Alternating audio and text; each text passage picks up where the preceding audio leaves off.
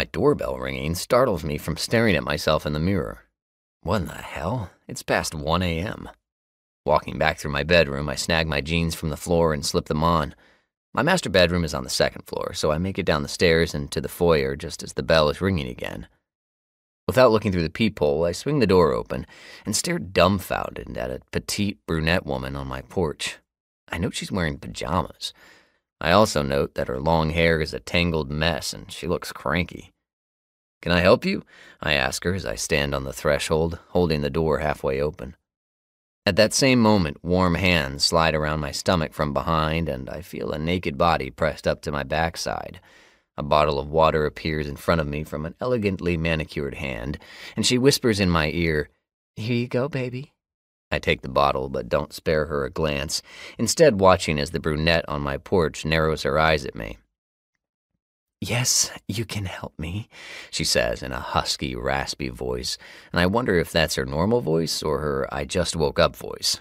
She points a finger at the woman clinging to my back. "You can put a muzzle on screaming Barbie there. Her shrieks are enough to wake up the dead, so you can bet your sweet ass they woke me up." "Why, you bitch!" Screaming Barbie screeches from behind me, but I ignore her. I concentrate instead on not laughing. "I take it you're my neighbor," I tell the dark-haired woman in an apologetic tone.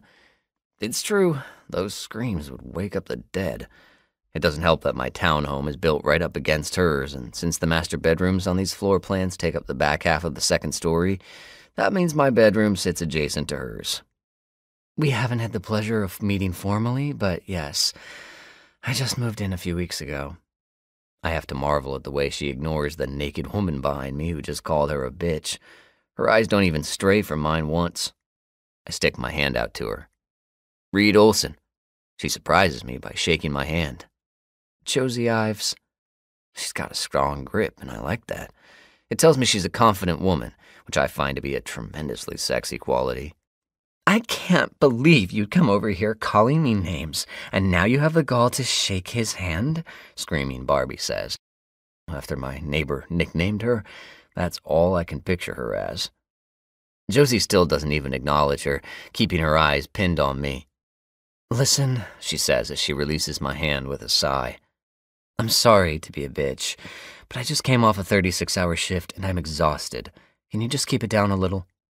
36-hour shift? I ask curiously, as I manage to pull away from the angry blonde behind me.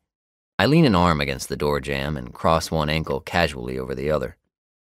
"I'm an ER doctor," she explains, "and despite how tired I am, I'm still a really light sleeper." "Well, my apologies," I tell her sincerely with a slight bow of my head. "I think I've got a ball gag in one of my drawers I'll use the next time." Two deep dimples pucker just outside of Josie's full lips, and her eyes dance with amusement. She inclines her head at me and says, "Appreciate it, neighbor."